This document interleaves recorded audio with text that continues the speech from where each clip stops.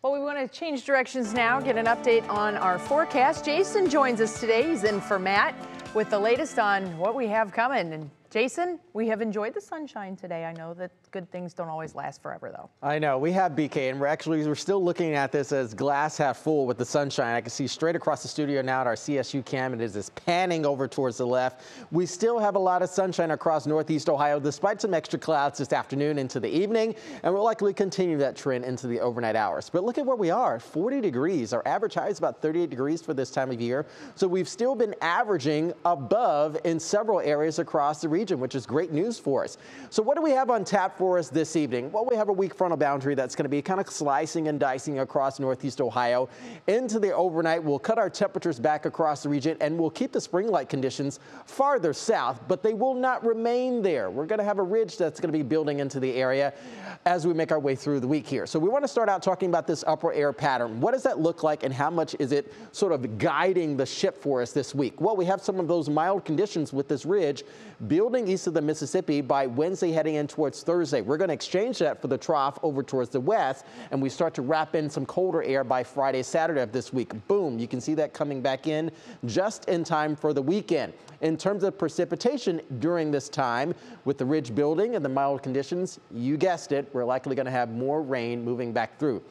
The lower 48 is really a Bob Ross palette right now. We have multiple states, in fact, more than a third of this country under high wind advisories, warnings, winter storm warnings, blizzard, including that over in Wyoming, and even flood advisories and even warnings down south across the lower 48 southeastern states. As far as we're concerned, we'll be okay for the rest of the evening. We'll have a frontal boundary arrive through the area overnight tonight that'll cut our temperatures back, but we're already watching our next system. So we have a southerly system firing through the four corners over the next 24 hours, and also another dynamic system that's going to cruise right into the northern and also central plains by Wednesday, Thursday. So three things to know. Rain is returning, 50s and 60s are returning, and a crash of temperatures again will be following suit by the end of the week. Seasonably chilly, that's what we're going to call it for the rest of the evening as temperatures are going back into the 30s.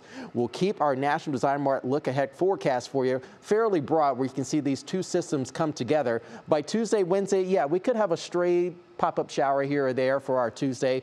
A little bit more sunshine is expected through the afternoon. By Wednesday, we start to work in more clouds. And look at this, ridge building on in. We'll have that southerly wind come in through the day for us on Wednesday. We'll start off with perhaps a little bit, just a wee bit, of rain mixing over to snow, and then eventually all rain, because temperatures will be well above freezing for us on Wednesday. We continue that trend, but keep much of the winter precipitation in southern Canada for us on Wednesday night into Thursday.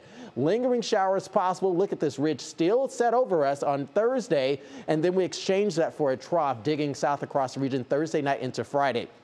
Most of Friday will be confined into the 20s in daytime hours. Okay, so what does that remember? What does that kind of remind you of?